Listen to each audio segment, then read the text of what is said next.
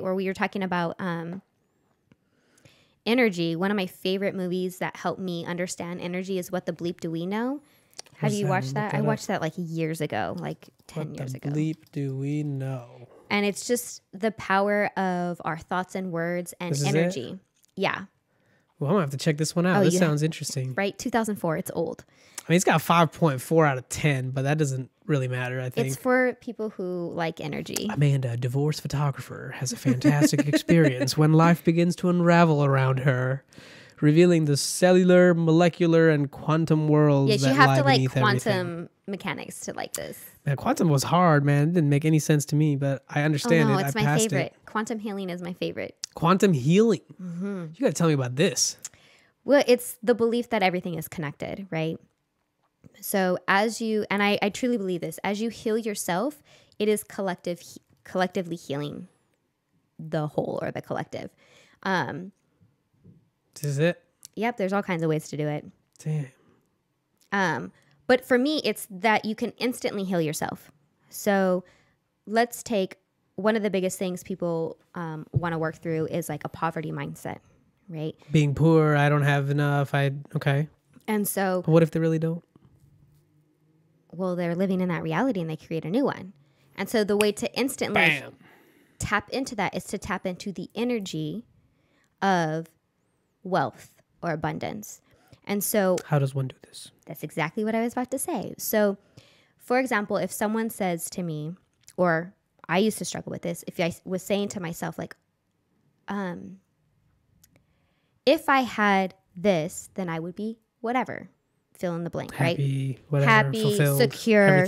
Usually with finances, it has to do with like security or like not having stress. So for example, if I had $20 million, I would feel safe. Yes. So then it's like, oh, you start to ask yourself like, how would I feel? Then it's like, oh, then start feeling that. Like, what are the ways that make me feel safe? And then you almost like instantly feel your energy shift. I definitely feel more certain if I have $20 million in my bank account. Yeah. Or you feel like for women, we carry our stress on our shoulders a lot of the times. And men tend to carry it in their hamstrings a little bit more. Ooh, that's deep. That's deep. And so. Your hammies are tight, gentlemen. You carrying stress. Carrying stress, get a roller. Get a roller.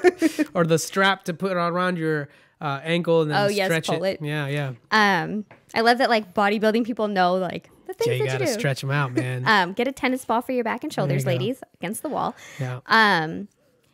But you can almost instantly start to feel things kind of release. Like maybe you feel that like something's strapped onto your back or anchored or hooked, and you can almost like, oh, right, I can let go of that feeling. I didn't realize how enslaved I was to that mindset. And so the more you tap into the feeling, the more you're actually shifting your energy. You're healing itself, and now it's elevating to a new frequency, and you're going to start living in that frequency. And so of course there's going to be that struggle, right? Especially with something that you're basically reprogramming your subconscious is what's happening. Gotcha. So as you're bringing things. Is this anywhere aligned with neuroplasticity? I cannot speak on that, but I'm sure it's similar. That was like a recent thing that they figured out where basically the structures of your brain can actually be plasticity, meaning it can actually change. I knew about a doctor named Dr. Caroline Leaf. She has a program. She calls it like a 21-day detox. I actually did it. It was really cool. When I was kind of really going through a dark place. And you essentially have like a way of writing down a toxic thought and then replacing the toxic thought with a non-toxic thought. And then you check off every day that you do this at least like 5 times a day.